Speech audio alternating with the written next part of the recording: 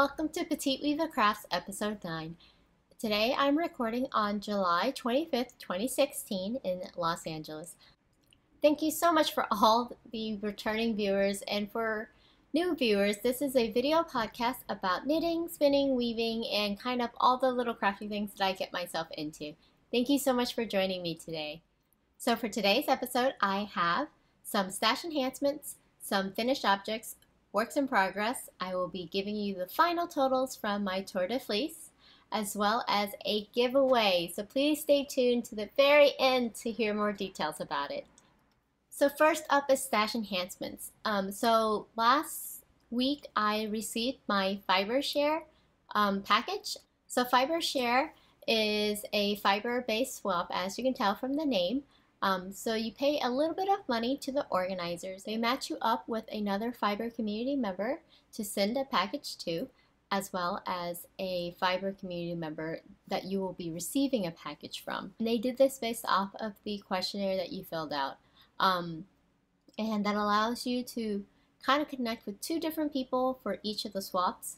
And I believe they do this every quarter. So this was the second quarter of the year. And if you guys are interested, I will also share next time the signups go around. So, my package came from the lovely Zebra Wolf on Instagram. And oh my goodness, she was such a sweetheart and sent me so many wonderful things. So one of the things that I placed on my little questionnaire survey was that I would like to try out some CVM wool fleece. And CVM is a California variegated mutant, which is a breed of sheep that was developed in California. So I wanted to try it out, and she was so lovely. She sent me a little sample of the raw fleece itself, as well as some rologs that she did, and some rologs that she blended. And this was blended with some tussa silk. So each of these were about 1 ounce, and you can't really tell on camera, but these are the squishiest, fluffiest rologs I've ever seen. And the fiber is super, super bouncy. I'm really excited to try to spin these up and see how I like this sheep breed. In addition to that, she sent me a lovely skein of singles that she spun herself in these lovely fall autumn colors. There's lots of oranges, browns, very, very pretty. And the yardage is about 230 yards, so maybe a hat out of this. Yeah. And up next is a lovely bat. She marked this as wool, some stellina, and a little bit of bamboo. And it even came with these lovely dyed locks, so I can make a nice textured yarn out of it. I think this might be Wensleydale or Lincoln locks. They kind of have this super curly ends on them. But yeah, don't they go so well together? I can't believe she was so generous with her package. Oh my goodness. And then last but not least, one of the things that I mentioned that I had wanted to do a little bit more of was some tapestry weaving. So she sent me this lovely tapestry bobbin. So you would wrap your working yarn along this little space here, and then you use the tip to kind of weave in and out with your warp. And yeah, isn't that gorgeous? And this lovely bobbin was handmade by Triff's Turnings. I can't wait to try my hand a little bit more at tapestry weaving. And of course, us knitters, we love tea, right? So she sent me some lovely Tazo green ginger tea and some mint tea as well. And some dark chocolate lavender caramels. Oh my goodness, I'm excited to dig into these. I'm such a fan of dark chocolate. I didn't used to be. I think it's something that's acquired as you get older, because I loved milk chocolate for such a long time, and then now I can't eat this stuff. I think it's too sweet. I much prefer dark chocolate. And kind of one of the funny things that she got me, but I'm like seriously excited for, is some curried ketchup. I haven't tried this brand before, but there's a restaurant that I go to occasionally called Worcestershire. I think that's how you pronounce it. It's they have a in-store made curry ketchup that I always put on everything. So I'm really excited to try out this one as well. So yeah, that was my Fibreshare package. Thank you so much, Zebra Wolf, for the lovely, lovely package. I cannot wait to try out the CBM. So up next is finished objects. As I mentioned on the last episode, I had a lot of traveling last week. So on Monday, I flew into San Francisco and then had a meeting and then flew back out. And I managed to finish off my Shortie socks. So once I inserted the fish lips kiss heel, I knit a few rows and then did a 2x2 rib cuff. And yeah, these are, I think I was probably about this far done last time I showed you guys. And then I knit on the plane there. We were traveling around on the BART, which is their metro system, I think, in San Francisco. Anyway, I got a lot of knitting done. So this was just a plain vanilla sock with a square toe. 56 stitches on size 00 Addy sock rockets and a fish lips kiss heel, like I mentioned. So from Wednesday through Sunday of last week, I went to the San Diego Comic-Con, and as part of the convention, there's actually a lot of line waiting and kind of sitting around, so I had a lot of time to knit. And here is my Starshower cowl. So this was knit up with the lovely mini skein set by the super talented Danny of One Twisted Tree. She's also one half of the Prairie Girls Knit and Spin podcast. And this project was part of my Podcaster Along Knit Along hosted by Michelle of the Actually Knitting podcast. So this cowl is a cowl shawl hybrid. So this top portion right here was knit like a crescent shaped shawl, and then I joined in the round and knit it like a cowl. So you can have it up around your neck like this, or you can pull it down around your shoulders if you get a little bit colder and wear it a little bit more like a shawl. And I love the way this gradient turned out. I haven't blocked it, so it's curling a little bit at the ends here. But the colors are so gorgeous. I absolutely adore the way this turned out. I probably won't be wearing it for a little while because it is pretty warm here in LA, but I cannot wait until the weather cools down a little bit more for me to wear this cowl. So I did modify this pattern a little bit.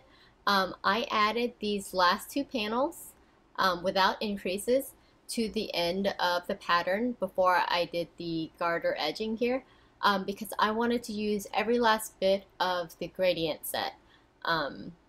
And I still have a little bit left over of the black, so I'll probably just add that to my scrap blanket.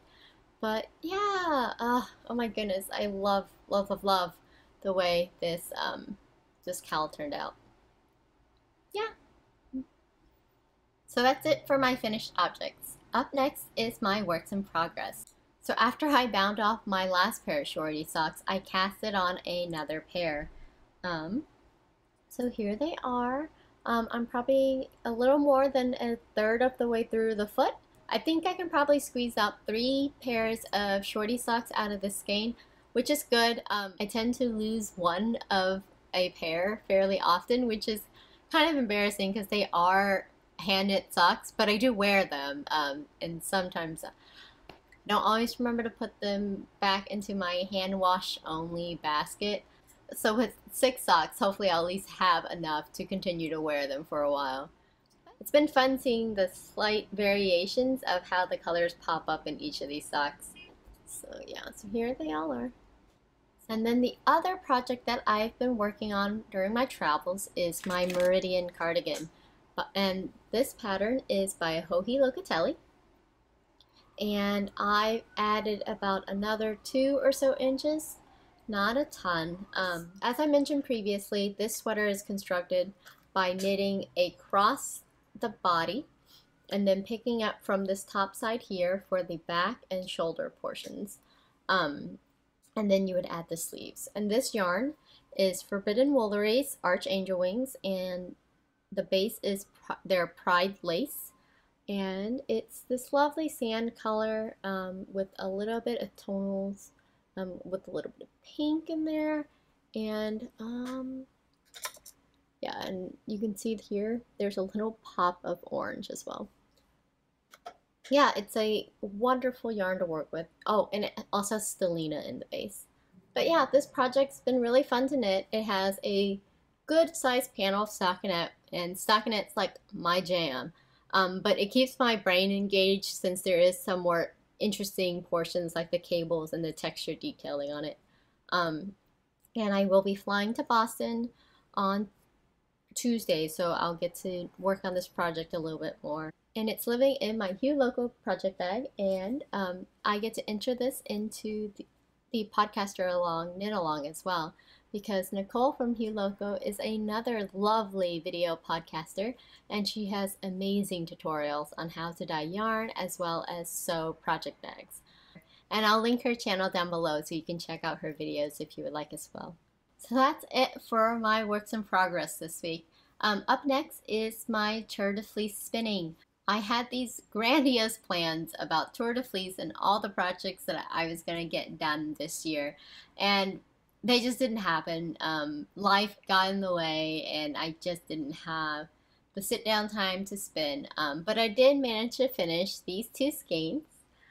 It's about 400 yards of chain ply BFL base, and this lovely colorway is dyed by Lors of Be Mice Elf in her Bikini Ombre gradient. So the way to calculate how much spinning you did is, so these two skeins ended up being about 400 yards, and it's a chain ply 3-ply yarn, so that's 1,200 yards of singles. And then since I plied them, that adds another 400 yards to my 1,200. So that's 1,600 yards that I completed during Tour de Fleece. Yeah, so I didn't get as much done as I wanted to, but whatever. I can't be too hard on myself about life getting in the way. But I adore the project that I did finish, and maybe I will make something out of these for Ravellenic, which is kind of a craft-along hosted on Ravelry during the Olympics. So yeah, until next year, Tour de Fleece. Alrighty, I'm sure you guys are getting a little bit impatient and want to know about the giveaway. So this is my first ever giveaway, and I wanted to celebrate the fact that I surpassed 100 subscribers on this channel. It kind of blows my mind that I would have gotten to 100 subscribers at all. So yeah, I wanted to celebrate that wonderful and very unexpected milestone by giving away some mini skeins. So these mini skeins might look a little familiar. I picked out some of the ones that I kind of highlighted in my Cozy Memories blanket, like this little skein by Material Culture Fiber Arts in her Super Bloom colorway, as well as the one that I mentioned last week, which this is Yarn Inks Cold as Ice, and a skein of Deep Hue Seas in her Glitzy Glam colorway, I believe this is. So each of these mini skeins are at least 25 yards, so you should be able to finish a mitered square for your Cozy Memories blanket. Yeah, so if you guys are interested in winning this lovely set of mini skeins from my personal stash, please comment down below of what's your favorite thing that you've seen on my channel so far, and also let me know if you want to hear about anything else a little bit more. In order to win, you must be a subscriber to the channel, and this giveaway is only open to US residents. I'm so sorry, international viewers. International shipping is just a little bit outside of my comfort zone for the time being. And I will keep this giveaway open for 2 weeks, and I will announce the winner on episode 11. Special shout out to Twee from the Twisted Stitches podcast. Thank you so much for mentioning me in your last episode, and it was great seeing you, even if it was very brief at Comic-Con. Alrighty, that's it for me this week. Thank you again so much for joining me.